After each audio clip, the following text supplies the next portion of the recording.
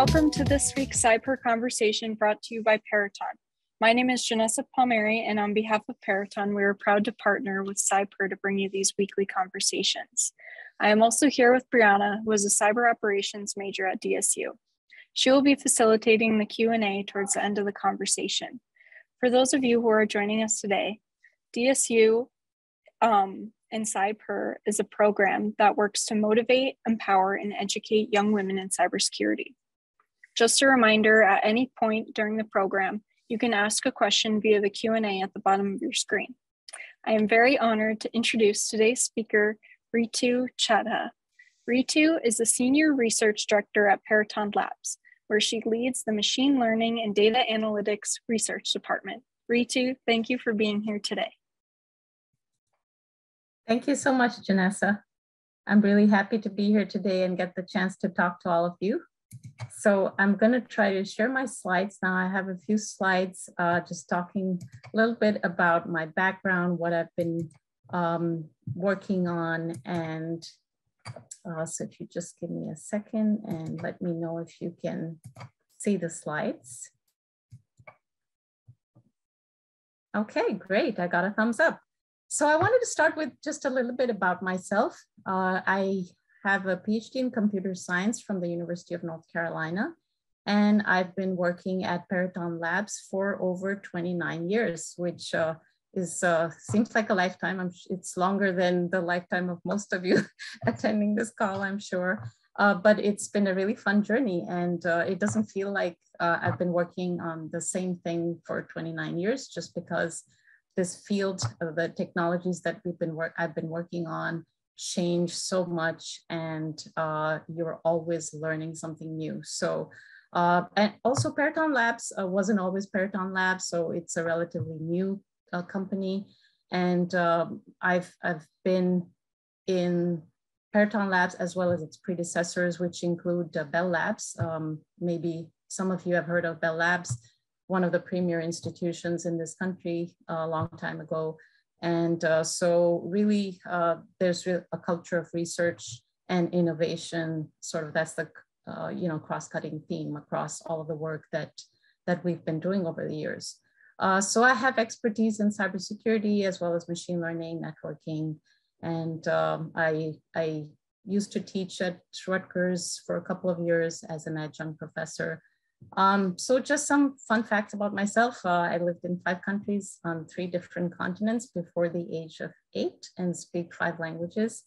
I used to play chess a long time ago, and I have a husband and a daughter. My daughter also started her PhD in computer science. I get a lot of jokes about that.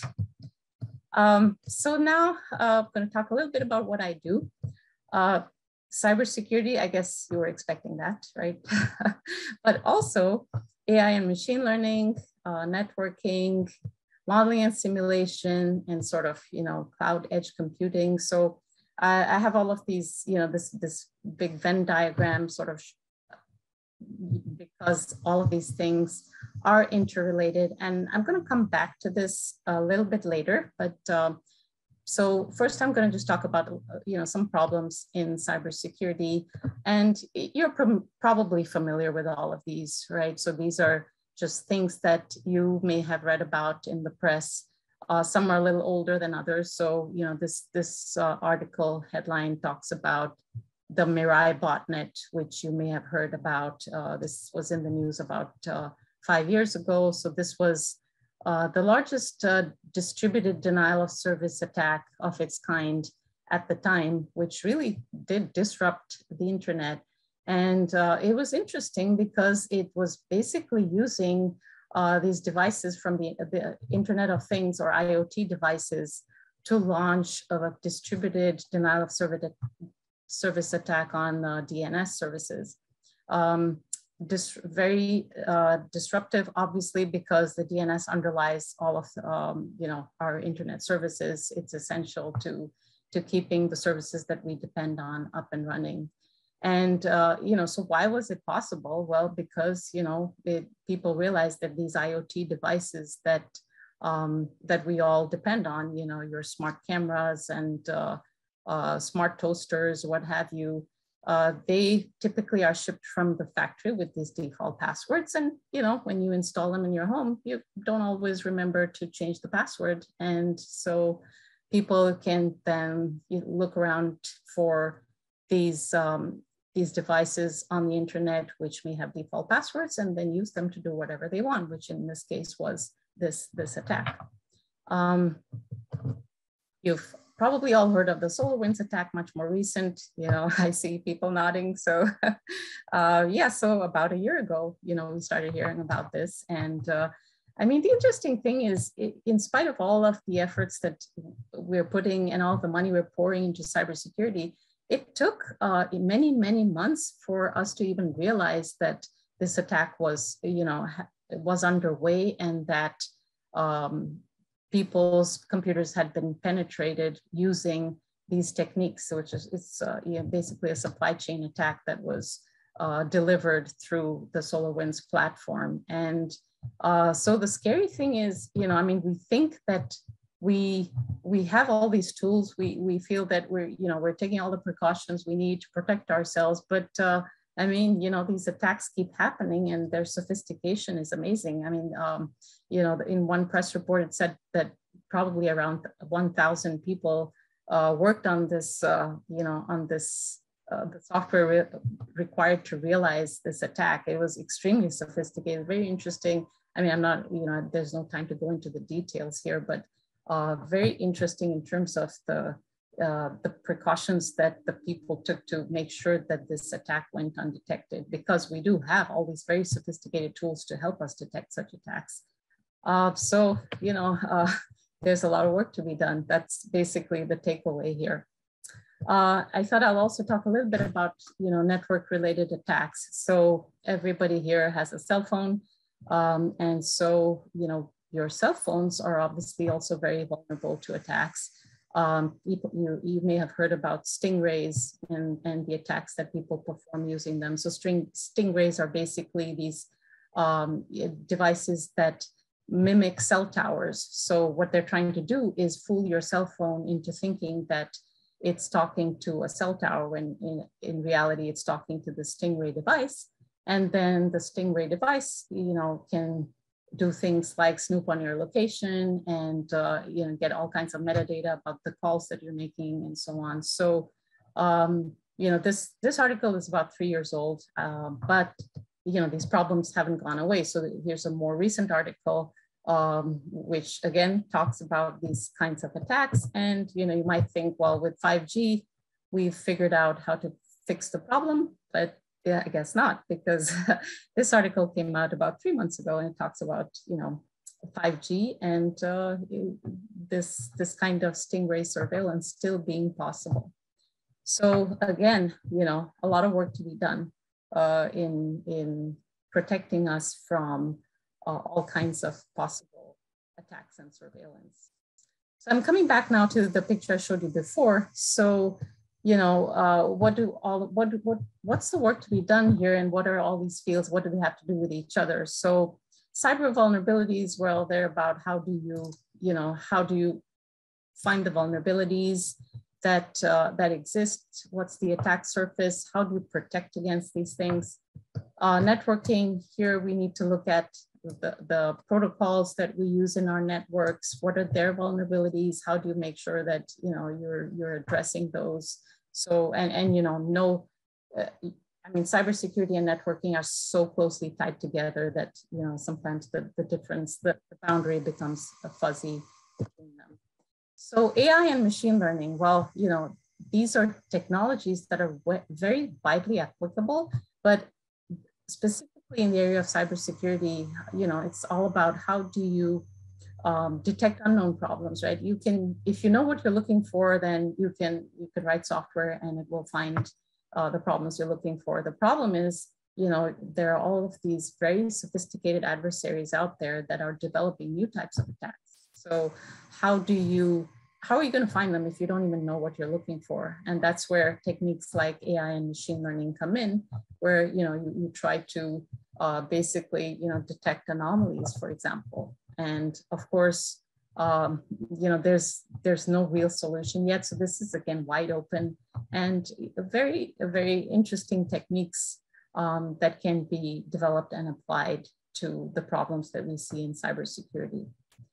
Modeling and simulation, what does that have to do with anything? Well, you know, when you're trying to figure out whether your networks are secure, whether your devices are protected against different types of malware, if you want to see how different types of malware and different defenses impact your security. How do you try all of this out without actually, you know, going and breaking everything? So you need an environment where you can model the devices, model the threats, and simulate what happens. And that's where modeling and simulation capabilities come in. And then, of course, you know, you need compute to run all this, right? So that's sort of the story.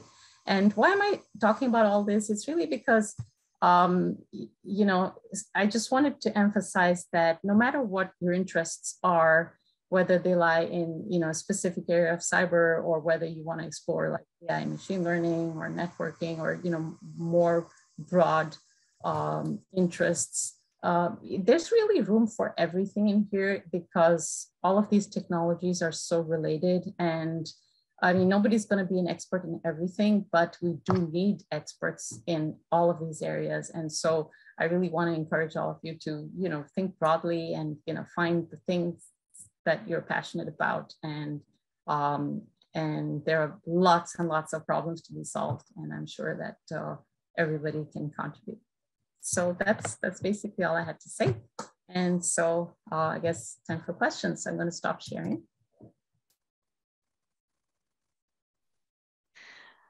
Thank you, Ritu, for being on CybHER Conversations. Just a reminder that if you have any questions, please put them in the Q&A section located at the bottom of your screen. So my first question for you is, what is your typical day of work like? That's a great question. Yeah, my daughter used to ask me that. She's like, what do you do at work all day? So I spend a lot of time, you know, first I run projects. Secondly, I try to think about, you know, what we should be doing, how we should be positioning ourselves for the future. So what we could be doing better. The customers who maybe have problems that we either aren't yet addressing, or, you know, maybe the customers are not yet aware they have these problems. So we want to be able to, you know, discuss it with them and pitch solutions. So it's sort of a mix of executing on existing projects as well as, you know, trying to position us and direct us in terms of what we should be doing. And I know that's kind of you know, a little vague because it doesn't talk about specifics of what I do, but the projects we have are kind of they span cybersecurity, they span networking, all of the areas that I just showed in my slides, basically, you know, modeling and simulation, networking, cyber, AI, machine learning, edge computing, all of those. And so we have projects in all of those. And no, I don't work on every single one of them, but I'm very fortunate to have a wonderful team of people working with me. So we have about 55 people in my department. And so just, you know, working with them, and I learn a lot from them. And it's really a great environment to work in. That's interesting. Yeah, we definitely do learn a lot with working in a team. I have a question from Janessa. And so her question is, what is your favorite area to work in cybersecurity? Cyber, networking, AI, or simulation? Yeah, am I allowed to say all of them? I don't know. It's hard to pick one specific favorite area. Maybe I can talk about a recent interest, which is in the area of adversarial machine learning. So if you've spent any time, you know, studying machine learning, or maybe even reading about, you may know that there's been a lot of talk about people attacking machine learning models. So an example that you see a lot in the press is you have machine learning models that are used for computer vision. So think about a model that recognizes objects in images. So the canonical example that you see of adversarial machine learning is how you start with a picture of a panda and you have a model that, you show the picture of the panda to the model and it correctly identifies it as a panda. And then you run your adversarial machine learning techniques on that image and it produces another image, which to the human eye looks identical to the previous one. So you're like, yeah, that's still the panda. But when you present it to the machine learning model, it says it's a gibbon or a monkey.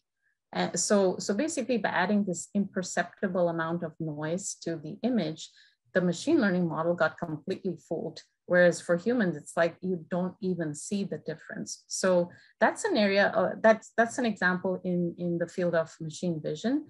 But the same thing can happen with models that are basically cyber sensors. So, there are machine learning is being used pretty heavily for detecting different types of cyber intrusions. And so the way they're trained is they're trained on, data that's collected from the network, from hosts, et cetera. And we've found that if you tweak the inputs in certain ways, so for example, you tweak the malware in ways that still maintain the malicious nature of the malware, but can bypass the detector, you have a really powerful attack because you are learning to bypass the defenses that are out there. So so that's one of the cool things I think that one of my favorite projects recently.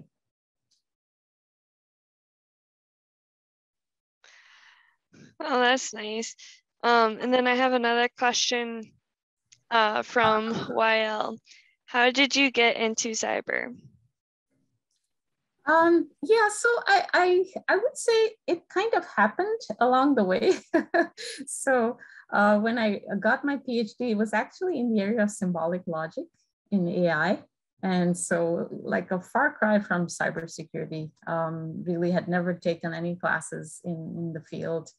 And then I started work at Bellcore at that time. That was the name of the company. And so it was very focused on telecommunications.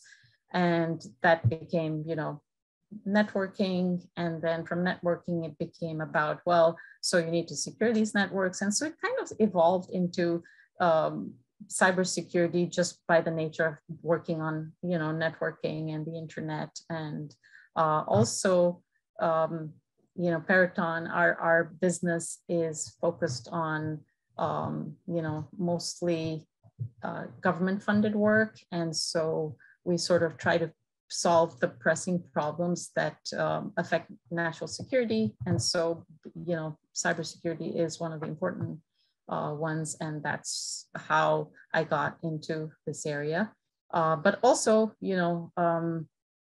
since we tried to work on, R&D and innovation, cybersecurity is an area where a lot of innovation is required, and so is machine learning, and so is the intersection of these. And so that's how, kind of, it's not one thing that brought me to working in cybersecurity, but sort of, some of it just happens. Some of it is, well, the world evolves and you evolve along with it. That is very interesting how you got into cybersecurity. And then I have another question from Naol. What was the best advice you were given? Best advice I was given. Wow, that's a hard one. I think the best advice I was given is, just to work on interesting problems and just try to have impact on on the problem space that you're working on. So really just like be curious. That was the advice, right? Just don't worry too much about everything else. Everything else will be fine, but, you know, be curious and always be learning. And I think that's something that I've tried to keep doing, and, you know, keep learning and evolving as technology evolves, because it does evolve very fast. Yeah, it definitely evolves very fast. And then I have another question from Janessa. What is the coolest AI tool you have worked with? The coolest AI tool. I mean, yeah, that's, so I wouldn't say that, okay, that's a good question. Maybe I can talk about the coolest project. So we had one project where we were working on the area of automating dog fighting. So if I wasn't familiar with the term, so maybe some of you aren't either, but it's basically, you know, 1-on-1 versus 1 aerial combat. That's a dog fight in colloquial terms. And so the project was, how do you use reinforcement learning to allow a fighter plane to, you know, just autonomously engage in this 1v1 kind of aerial combat. And it's, you know, it's harder than you think. I mean, when we first started off, we realized even just getting the plane to fly in a straight line was challenging, because there's so many controls. And, you know, so to get an agent to learn how to do that on its own was very challenging. So that's, you know, maybe that's one of the most exciting. And I think reinforcement learning is the most exciting AI field for me, just because I think it really mimics the process of human learning the most closely across all of the areas I've looked at. So that's you know, one project. Wow, that is very interesting. And then what is the coolest thing that you have ever done? It can be anything. Oh, I don't know. I've done anything cool. What's the coolest thing? I don't know. Going to Bora Bora, does that count? Sure. Yeah, I thought it was the coolest place to visit. You land on a little island, and then you know, you have to take a boat to go anywhere else, like even to your hotel or whatever. So I thought that was cool. Sorry, I know it was supposed to be work related, but No, it could be anything, so you're okay. good. Okay. Yeah. And then what would you like your lasting impact to be? My lasting impact. Yeah, I mean, if I can make any difference to you know, the outcome of projects, or be able to point to something and say, you know, if I hadn't been there, this wouldn't have happened. I think that's, you know, that to me, that would be something cool. Awesome. And then this is the last question that I have. What advice would you give to all the young people watching this session? Okay. Well, I mean, the advice I would give is just, you know, do something that you like to do. And I think that liking something comes with time. So it's not going to be love at first sight.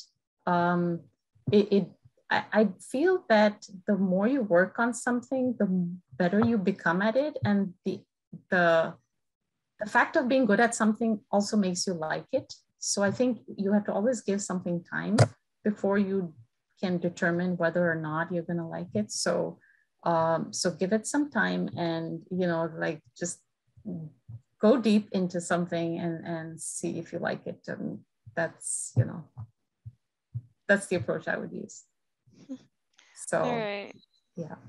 So I do wish everyone all the best. And, you know, there's so many fun things to be done out there in the field of cybersecurity, or if you don't choose to go into cybersecurity, out there just in technology or whatever other field. And I think the most important thing is to find something that you really enjoy doing, and you know, then like work is going to be fun. Yeah. That was all the time we have for questions. Thank you, Ritu, for your time. We all learned a lot from you. Thank you so much for having me. This was a lot of fun. I wish all of you the best. Ritu, that was awesome. I love the advice that you gave, that you said you've been working in research for what you said, 29, almost 30 years now. And you feel like you're never working because you love it so much. And that is like the greatest advice ever that you can give, because you do it every day. You do what you love, and it's just awesome. Yeah. So I'm really glad that you got to share your journey with us today.